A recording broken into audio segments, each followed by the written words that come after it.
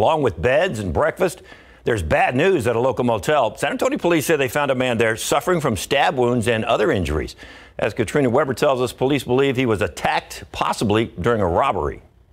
All around the white building, red and blue lights atop patrol cars and yellow crime scene tape stand out.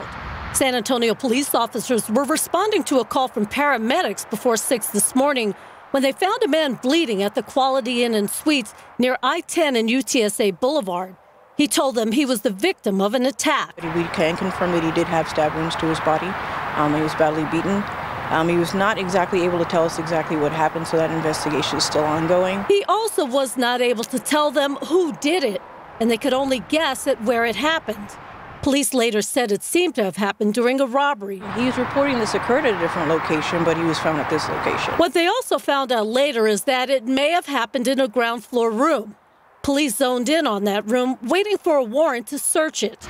But they still kept the entire hotel as their crime scene until well after daylight. There are bloody footprints like this all along the walkways and on both sides of this hotel. Assuming this is the victim's blood, police couldn't tell us who left these here. The footprints appeared to lead from that room to almost the entire perimeter of the parking lot.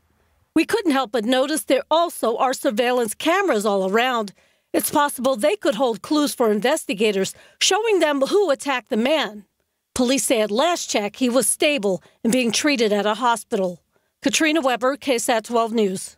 Keep up to date with all of San Antonio's top news, weather, and so much more by clicking the like and subscribe buttons below. And once again, thanks for watching KSAT.